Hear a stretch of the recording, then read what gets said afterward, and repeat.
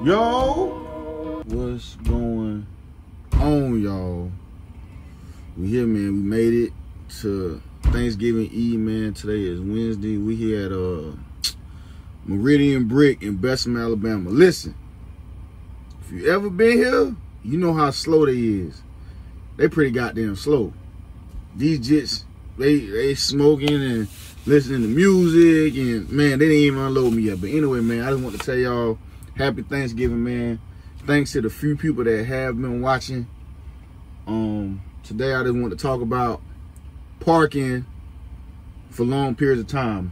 Listen, guys, I seen one of the YouTubers, I ain't gonna tag him. I seen he parked his truck in the shaded area. They bust both his windows, stole his tablet, you know, that you use for your this right here. He left it visible. They stole his tablet, his Samsung tablet, which is about $300 from Verizon. So they stole that, stole his Blueberry headset. And if you know anything about that Blueberry, you know it costs more than AirPods. This the big boy right here. They broke into his truck, man. So make sure you park in your truck in a safe area, man. Even if you gotta pay daily. Like, they got some places where I'm at, they charge you $100 a month to park anytime. Like, for me, I got a spot that I go to, where I live at. It's a safe storage yard on the main highway, so ain't nobody finna mess with it. So that's why I park. But man, listen, man, protect your load. And if you're going home with a load for the holidays that you're gonna deliver on like Friday, Saturday, or Monday, make sure you checking on that load every day, man. I seen another guy on Instagram, somebody bust one of his pallets open and stole some stuff. You know, once you bust the pallet, the consignee can't, they can't not accept it, and then you got to eat that load.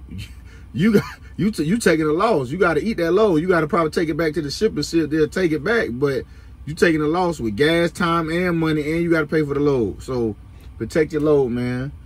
And that's it, man. Park somewhere safe for the holidays. Another thing that I learned last night, Pilot Flying J.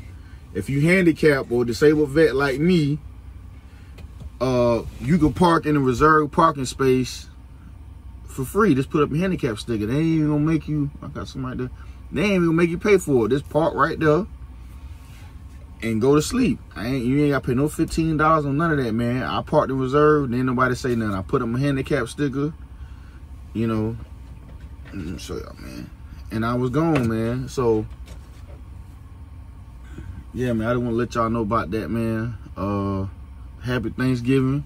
And we're gonna be back with another video probably this weekend on Monday, man. I'll talk to y'all.